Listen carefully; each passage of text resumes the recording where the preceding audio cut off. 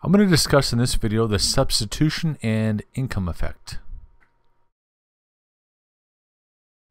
Now imagine we have a budget line like this, the green line, and the price of Y is $7.50. We know we can buy 20Y, which is that 20 right there. If you take that 20 times $7.50, that equals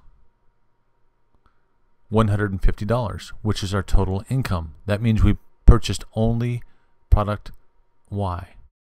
We take this $150, we divide that by the quantity of good X, which is 10, that quantity right there.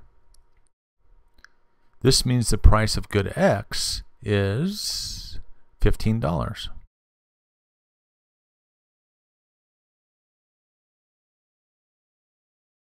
I'm going to draw in the indifference curve, which is purple, and the consumer would consume at the point 1, which is 14 of good Y and 3 of good X. If you did the math, it should equal $150 too. Now imagine the price of good X drops from $15 down to $6. We can take 150, which is total income, divided by 6, which is the price of X, and this will tell us how much quantity of good X we can buy, which turns out to be 25. The consumption of good X increases to 25, and the budget line rotates around point A and shifts out to point C, which you'll see in just a second. There it is right there.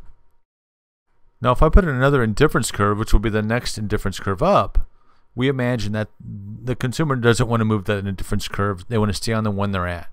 So since they want to keep on the same indifference curve, we shift that down like that, and the consumer moves from point 1 to point 2, and that's where they consume at now.